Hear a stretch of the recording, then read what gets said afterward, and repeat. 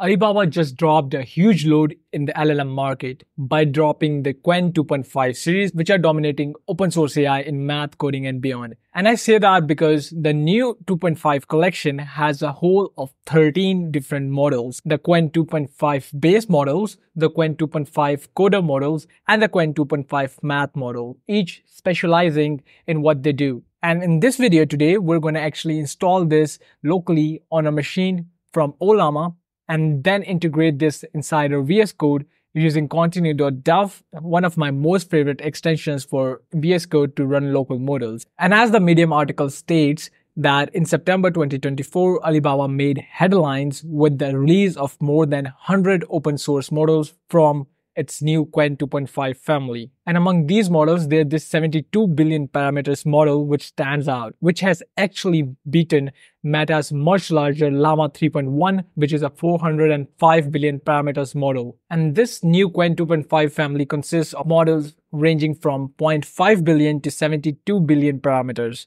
with a context window of 128K and generating outputs up to 8K token. And it is not just the Medium article, there are tons of different articles that are talking about how it surpasses the 4.5 billion parameter Llama 3.1 model. It is the birth of the largest model family ever, over 100 open source models released, which is just mind-blowing, isn't it? So without further chatter, we're just actually gonna go dive right into it and actually install the Qwen 2.5 on a local machine and run it inside my VS Code here. So let's get started. Hi and welcome back to SkillCurb. This is your host Shamriz and we're getting to the practical part now. So on the Ollama website, in the downloads section, what you can do is you can just choose your operating system.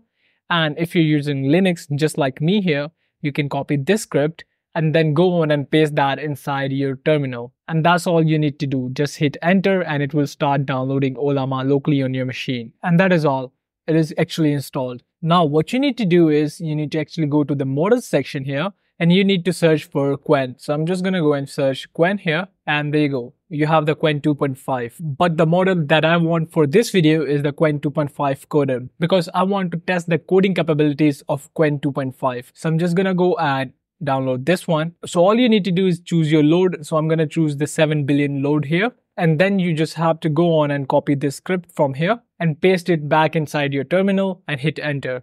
What this would do is it would actually grab that model from Ollama library and install that locally on your machine. Now, while this is being installed, what we can do is we can move to our VS Code and install the continue.dev extension. So in the extension marketplace, what you need to do is search for continue.dev and you will see the extension on the top. Just go on and install that, and that was pretty much all you had to do. Now you have an extension that can run local models inside VS Code. So if you go to local here, you can go on and run the Ollama local models. So once we have our Ollama installed, we can connect this. Back at our terminal, we can see that our model is installed. Let's see whether it's working or not. Hello. And make sure that you specify the language you want the response to be in, because this is a Chinese model and they might respond in Chinese. So I'm just gonna go and be specific and say respond in English. And yes, there was a response, which means it's actually working. Now let's stop playing around and actually integrate this inside continue.dev. Now inside your VS Code, all you have to do is click on continue.dev extension. Then you have to go and choose a model. And here you can add a chat model. Now here you can choose your provider. Mine is already Ollama. You can choose whichever provider you want and then the model. And I would say for the model, use auto detect. This would detect all the models that are running locally right now in your machine. So I'm just gonna go and connect. And now if you go back to the chat and see, you get your auto detect actually detecting the Qwen 2.5 coder, which is a 7 billion parameters model. So let's go and actually ask this a few basic questions. So I'm just gonna go and start with the usual basic question, which is to write a hello world program. And there you go. So this is the response. But now let's actually move this a bit more. So I'm going to go and create a file here, which is going to be test.py. And here I'm just going to go and open the chat. So to be honest, this video was just about the overview and installation.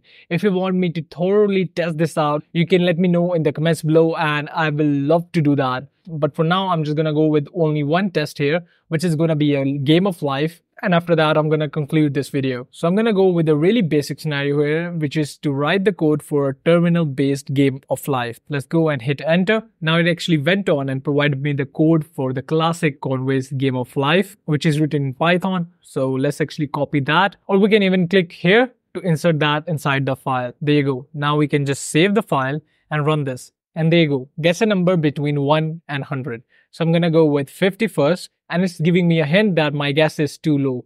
Let's go a bit above that, 70. Still my guess is too low. Let's go 80. Now my guess is too high. So it's between 70 and 80. So let's go with 75. Now my guess is too high. So I'm going to go with 73. Now that was the correct number, and it gave a message, congratulations, you guessed the number in 5 guesses. So it actually counts the number of guesses that we took to actually answer the correct number, which is quite good. So it was a really great game that we created within barely 1 minute.